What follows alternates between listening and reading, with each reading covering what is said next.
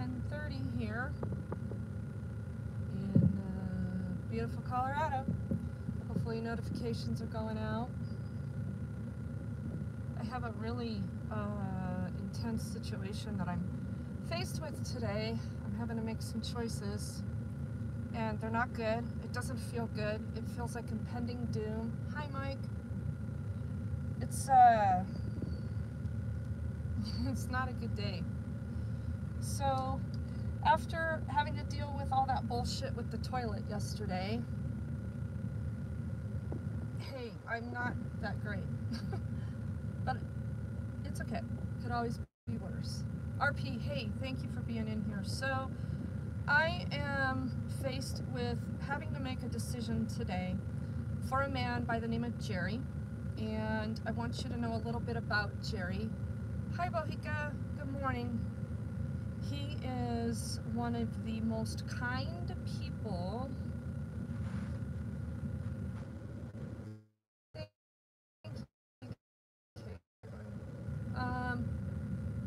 Let me just start off by saying I need money.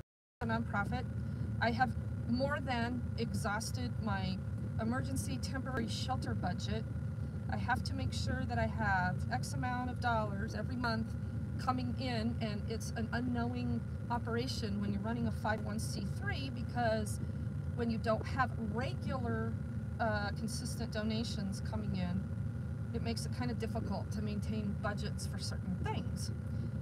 So while the money was there, it's gone, and I'm about to dip into another facet of a budget that if I don't get some money coming in, it's gonna really put me in a hardship with the 501c3. But you know what? It is what it is, and I have to do the right thing. Thank you, RP. And today I'm going to be dealing with Jerry. Jerry has been in this motel behind me for 10 days, and he's been in shelter for 12.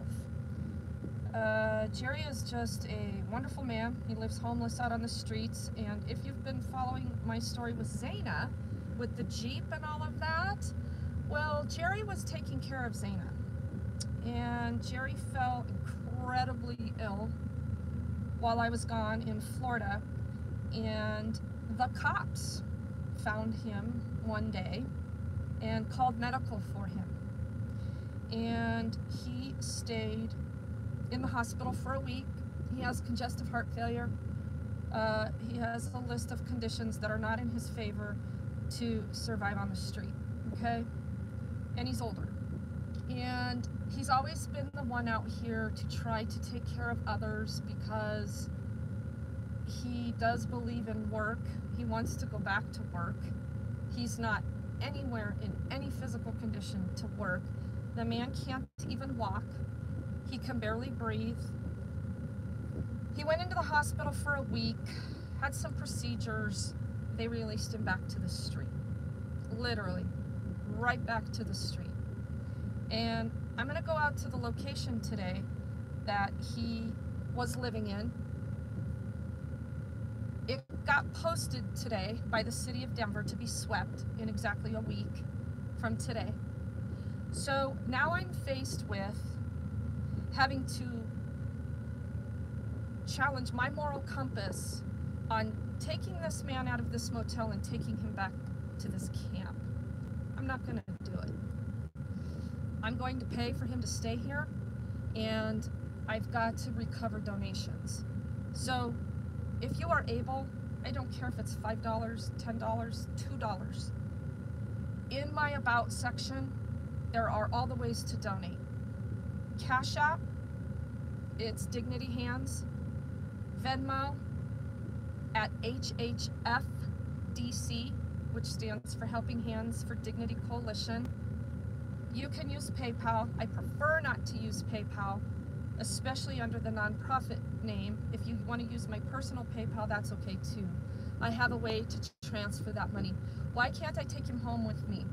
So yeah, that's a fabulous question, because the man can't do stairs and he can barely walk. Okay, so if I had the means to take him home with me, I certainly could do that. But he needs to be able to heal and care for himself, which he's doing quite well in this room, with me checking on him, with help checking in on him, with a regular healthy diet. He's got a regimen of medication. So thank you for this sincere approach about asking me why I can't take him home with me. And if you're being facetious, you're gonna get blocked from being in here, because I'm not fucking around with the inhumaneness of what's been occurring on the streets. The city of Denver has plenty of respite rooms and opportunity to identify this man and house him. But instead, after they released him for the week, nobody followed up. I was out of town. Okay, Amy, thank you. I apologize. I was out of town, and I come back, and I have heard that Jerry was hospitalized, but I have not seen Jerry. Please don't be rude to you. Come walk in my shoes and have to deal with all the people every day. Why don't you just take them home with you? Why don't you just set them up in your yard? Why don't you just put them in your house? Why don't you let them use your toilet? I get this shit all day long, and it grinds on me, especially when we have people out here dying, okay? So when I got back, I had heard that Jerry was hospitalized for a week. I didn't see him. I didn't know where he was. I failed to ask. A couple days go by, and I see Jerry coming out of a tent, and he comes over and talks to me. And he was so sick that day. They released him to the streets, still sick. He got sicker. I took him to the emergency room at Denver Health. Denver Health told me at 3 o'clock that afternoon that he had pneumonia. Then at 6:30, he had an upper respiratory infection. And then at 9 o'clock, I got a call saying, yeah, we're releasing Jerry back to the street. I said, you gotta be shitting me. I put the doctor on the phone, and the doctor got on the phone with me and said, absolutely not. He does not at all qualify for any respite room, okay? I had to put this man in my car at 10 o'clock at night, okay? And try to find a hotel. There was not a single motel room in the entire metro area anywhere. I was willing to pay $200 to just get him somewhere. It was 1 o'clock in the morning, and he was sleeping in my car. And I finally gave in to taking him back out to his tent. And I stayed with him for a while, and I got people to help him out there. And the next morning I got up and I found him a motel room for a couple nights in a not good place that I didn't want him. And so eventually I moved him over here. And in the process of all of this, I've been working with a connection with the Coalition for the Homeless. Again, the taxpayer subsidized coalition that makes sure that people aren't out here dying on the street. And they've got a whole list of reasons that they don't have respite for him, to include him not passing a criminal background check from a drug charge in the 80s. So we're housing sex offenders, we're housing violent offenders, we're housing all kinds of people right now in these motels. Everything is in flux because the federal money has kind of gone away. And of course, you know, we're not going to direct resources to the right place when we've had all this free money coming in, because we got to make sure everybody gets paid first. So here I am, this tiny nonprofit, faced with having to make this decision because, and bless her heart, this connect that I have with the Coalition for the Homeless, she's been working around the clock, so have I, to be able to find a respite room for him.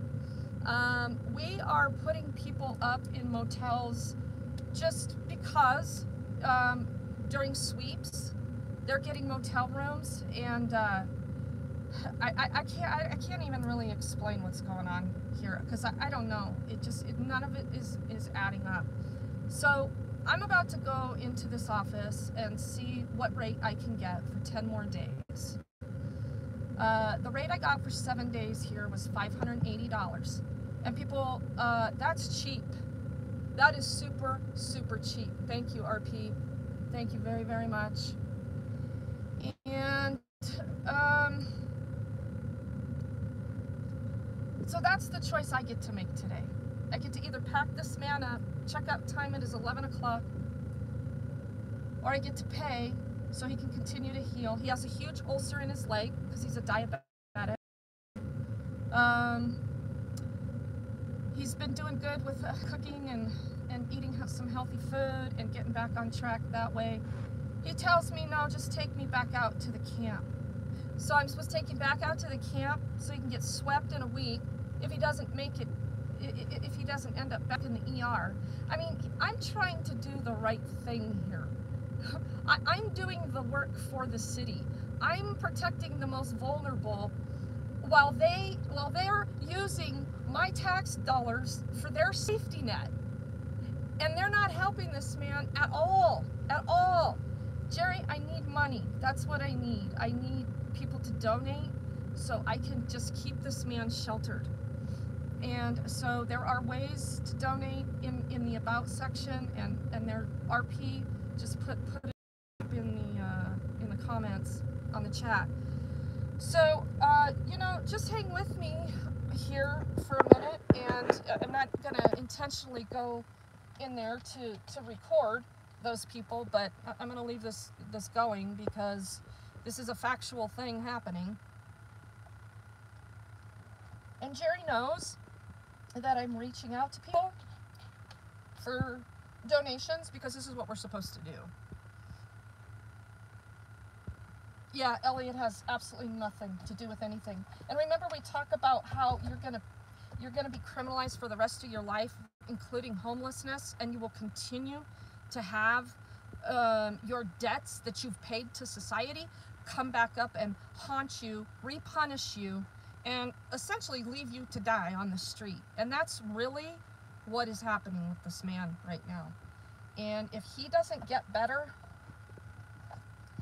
and I'm gonna have to stop everything I'm doing to make sure that after I pay for this next bout of shelter, that he's somewhere else off of the street.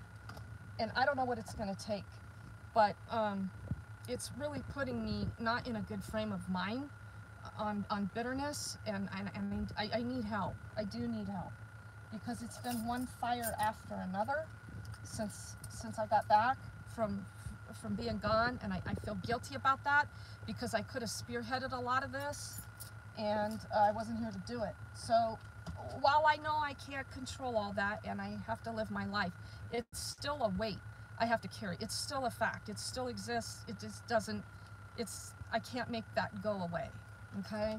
So I'm gonna go in here and see what I can get for a decent rate for the next, hopefully 10 days, and we'll go from there, see what happens.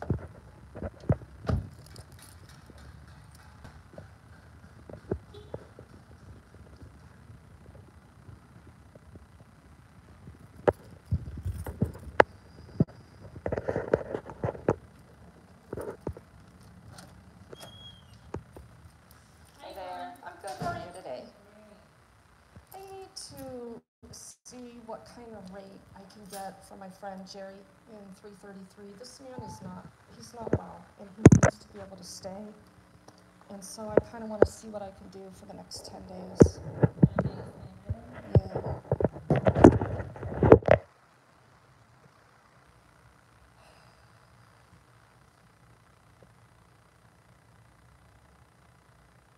I just paid for a few extra nights after I had paid for a week, and I can't keep doing that because I can get a better rate the longer I go out, right? We just got weekly, monthly. Hold on, I'm trying to exactly this one out.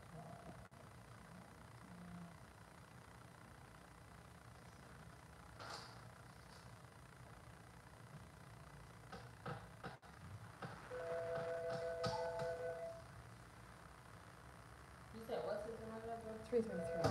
333. Welcome home, thank you, Hometown Studios.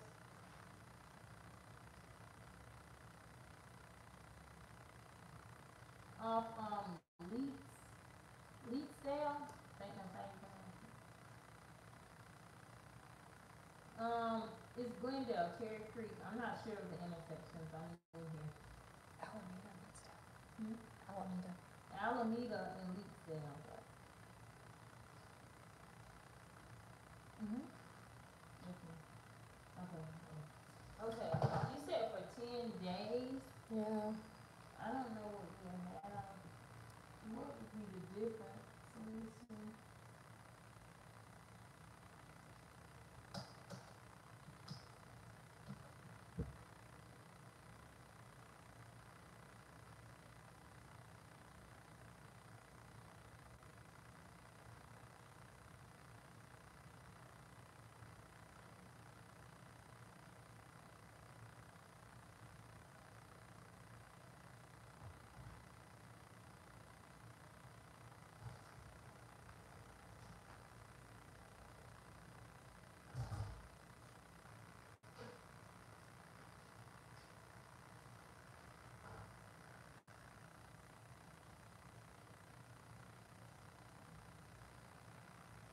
So it'd be, $80 a night, 80, 16 a night with that.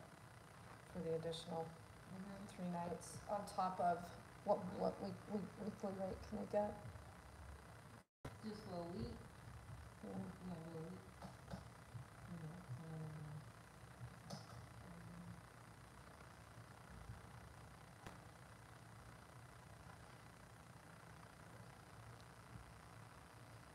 So it's still 80. And tax and all that. 560 something. 561 for, I'll do this 5. So that's the same. So,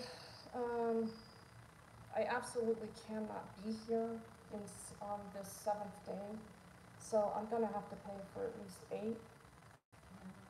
So it'd be the same rate, nightly rate, right? So can you give me 8 nights? And then I'll reassess at that point.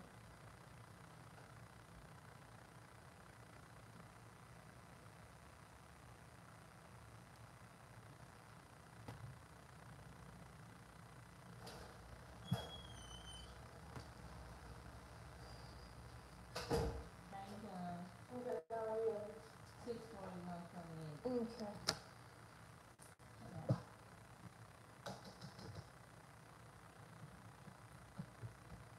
Visa? Yes.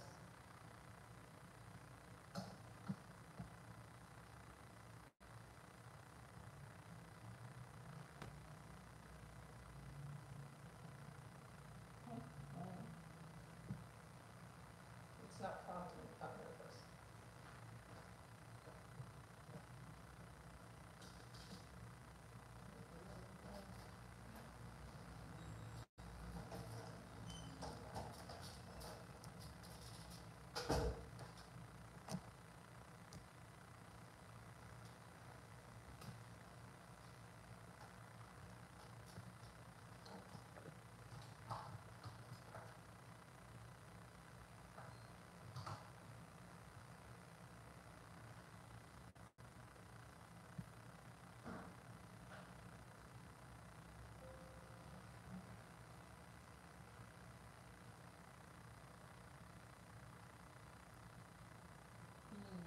Please. Housekeeping should be somewhere up there, right? Or around.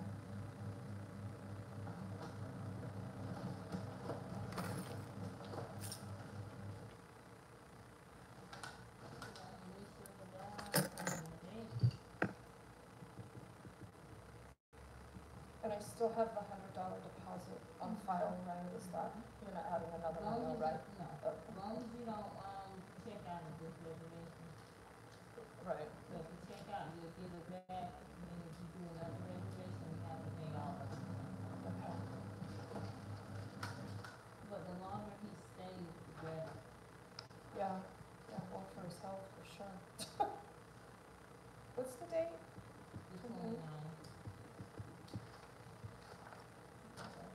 Thank you so much. Do I need new cards? Oh, yeah.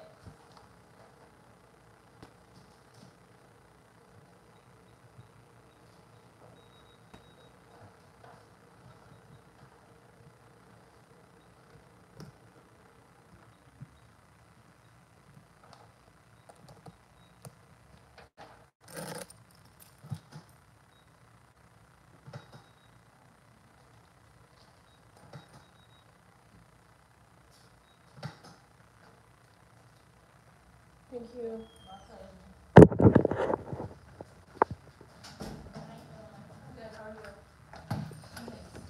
Okay, so yeah, that's done for the cheap rate of $641.28. And let me tell you, this isn't the Hilton, people. There are a ton of displaced families in here. There are a ton of children in here. And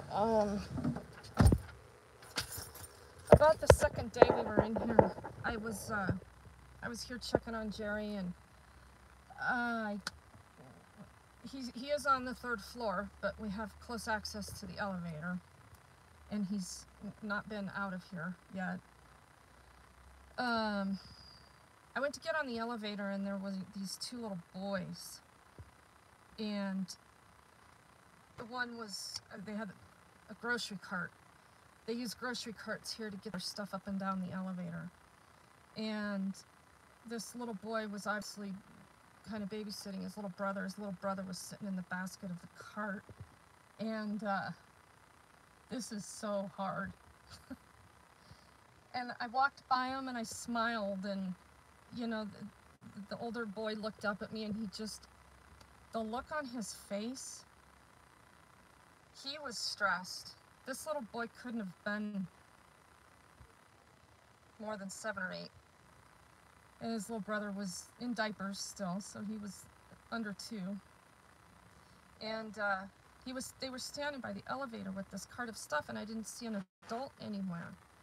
And so I kind of looked around, and I walked down to Jerry's room, did what I needed to do real quick, and I came back, and they were still at that cart. And the baby in the cart reached out. He put his arms out to me, started kicking his legs like he wanted me to pick him up.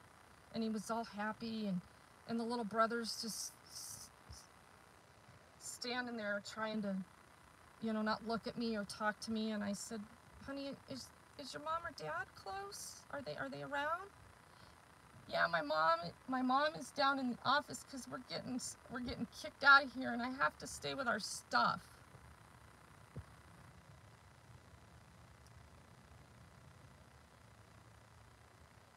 I think I was more rocked by that than the whole thing with Jerry. It's just compounding.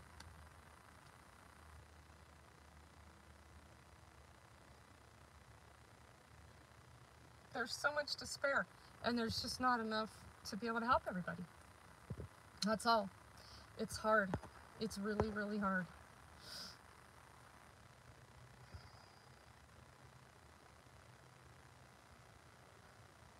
So I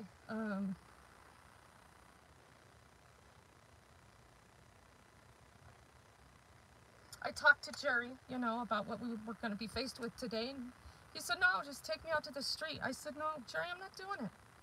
I am not going to do that. And he said, well, I'll just go. Well, no, I'm not going to just leave you to check out and not be able to walk and go anywhere. And I said to him, I said, Jerry, you have to give me consent to talk a little bit about you and what's going on, so I can ask people to help, because that's my job. That's what I'm supposed to do.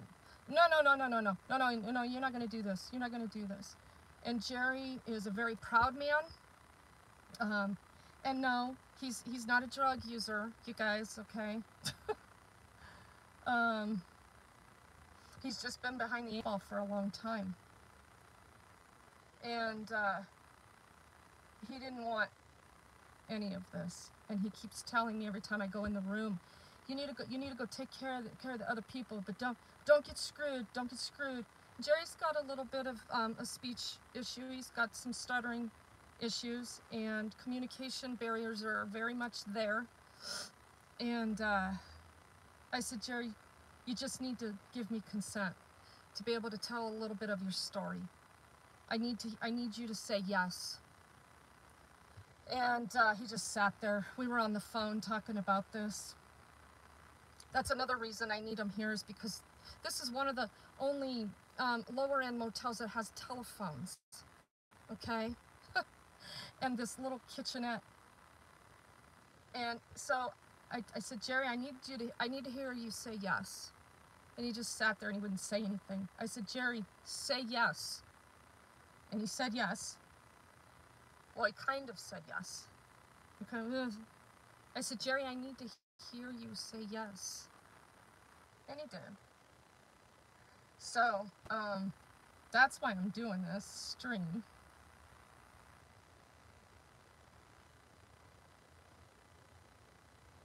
I could just spend all the money.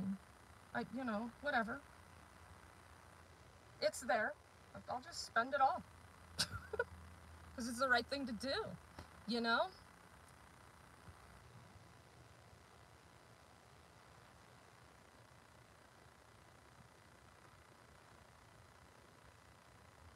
Let's drive over here and go up there, and I just want him to say hi, and then I'm gonna end the stream because I have to go do some grocery shopping for him. I'm gonna get that done, but I just have to drive to the other side of the building here. See, 7 days from today is the day of that sweep. And I can't be here to deal with that because I'm gonna have to be dealing with that sweep.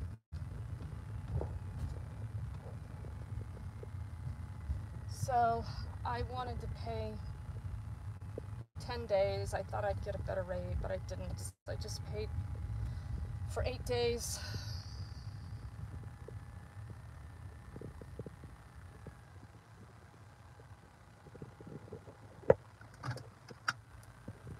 And yeah, RP, that'd be great. We should talk.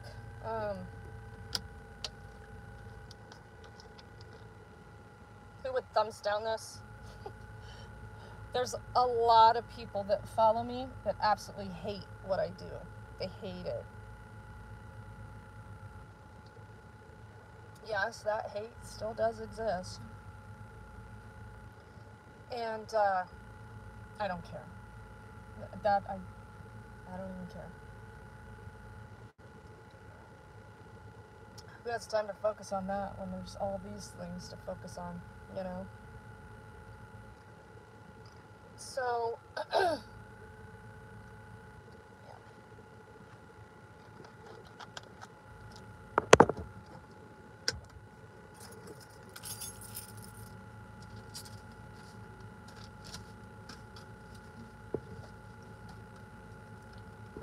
Alright, here we go. I might lose you for a second because I gotta go up the elevator or the staircase.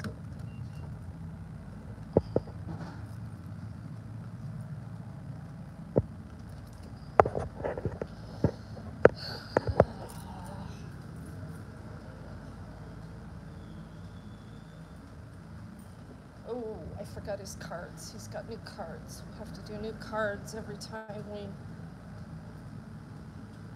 change the departure dates. Let me go back here and grab those cards.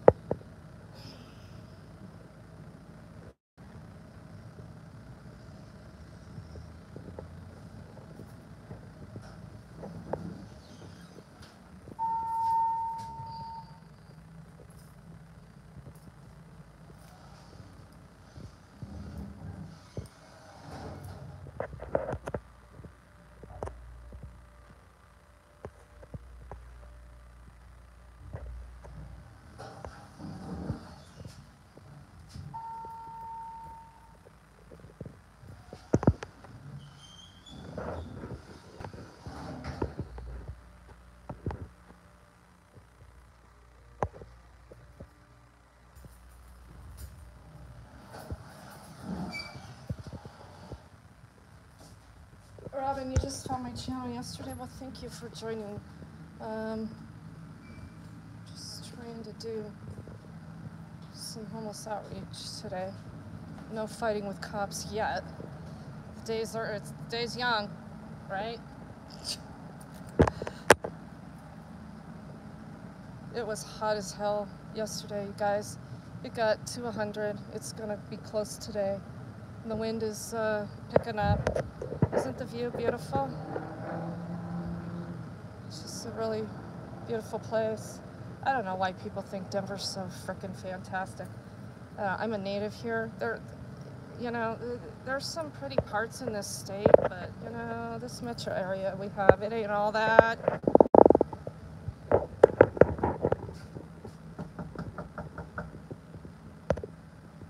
Jerry, it's Regan. Hey, hey.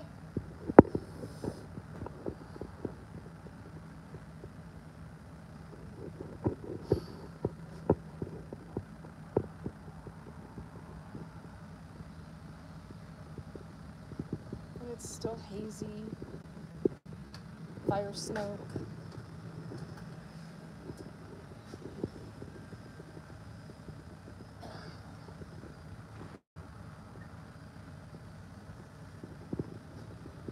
Knock, knock. You okay? Hey, you. I'm doing a little live stream, and will you just show your face? Come on, buddy Jerry. Alright. Here's this. Leave this unlocked. I'll come in a second. Just leave it propped, okay? So, that's the deal. And he wasn't feeling good at all yesterday. So he's had ups and downs. One of the nicest guys out there. Okay, well, I'm going to end this for now, and I'm going to check back in later. I'll tell him you said hi, you guys. Thank you. I gotta get him some groceries and stuff, make sure he's all set up. And yeah, I'm gonna check back in from the site that he was staying at that's been posted for a sweep. It was posted this morning, and we'll have a little conversation out there. Thank you guys, I really appreciate it. Again, we need financial support. My nonprofit really needs to replenish this emergency housing budget, emergency shelter. I don't ever say I can offer housing because I can't. It's simply emergency shelter. And $1,000 does not go far at all. So in the About section, there's ways to donate. And, make a note if you, specifically want this to be used for Jerry. It's good to know that that's documented. If I bring in extra money, it just goes right into the nonprofit account. So, yeah, so that's today's story. And, hey, Lucinator, thank you very much. This is what we should everybody should be doing this. We should just be able to come together as decent human beings and get this stuff done. We know government is in colossal failure, and it just literally destroys everything it touches, and we let it happen. Nobody's holding government, especially the city of Denver, accountable to identifying the most vulnerable and taking care of what they should with that safety net that we all pay for. So, that's that. All right, you guys, thank you very much. I will check in later.